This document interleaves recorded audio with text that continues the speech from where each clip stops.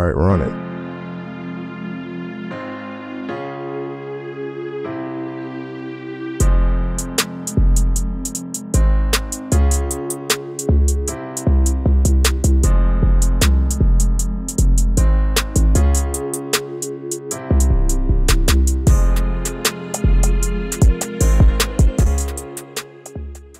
What is up, everyone on YouTube? STARBOYDEZ back with another How to Style, this time on the Jordan 1. If I'm being honest, I'm not the biggest fan of Jordan 1s, at least right now.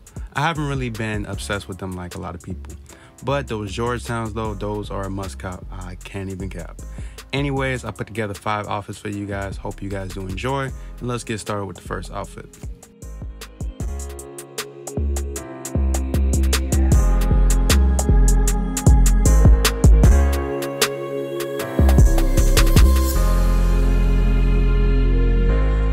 Up top, I threw in my Kanye Tape Street crew neck. The details on this is crazy, from the color transitions to the graphic itself.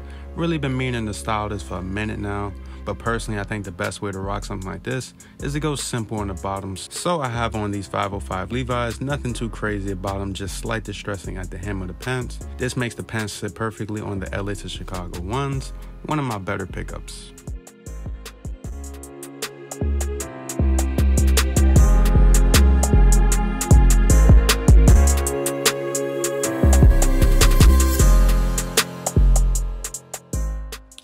Outfit number 2, not gonna lie, I have been asleep on these shirts, especially during the spring and summer. These shirts are very versatile and really don't have to be worn only for formal looks. With this outfit, I threw in this mocha brown button front shirt. This time I decided to leave it open just a little bit. I'm not sure why the collar looks so high, but it is what it is. When it comes down to the pants, they want to go with something that was more on the distressed side, so I have on the distressed bootcut jeans from Old Navy, of course. This adds a streetwear approach to the outfit.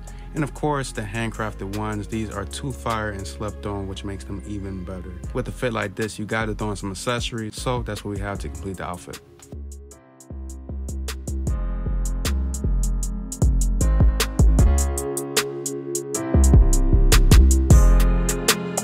Moving forward with the spring look, personally my go-to for the season, a pair of chino pants.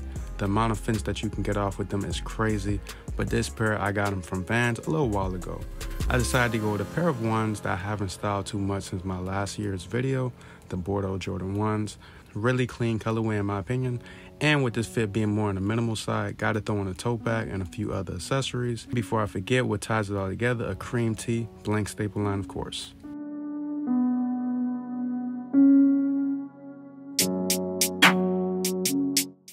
Next up, definitely my favorite fit.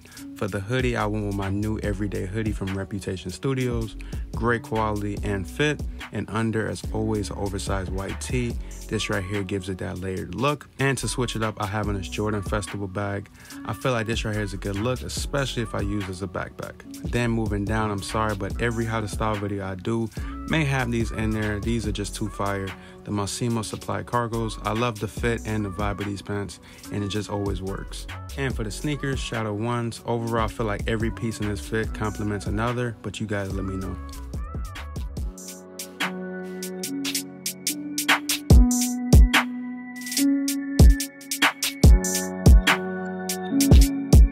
Ending today's video, Jordan 1 pollen. Not sure how long these are going to be in my collection. I have mixed feelings on them, but I paired them with a gray pair of double knee Dickies. I'm tired of seeing the black pants with these sneakers. I think it's just overplayed. So for a refreshing look, I did go with the gray. Let me know what you guys think. Then up top, the Tupac tee from Street Market Supply. The vintage aspect of this tee just makes it easy to throw in with any outfit, especially if I want to use a statement piece or just a complimentary piece.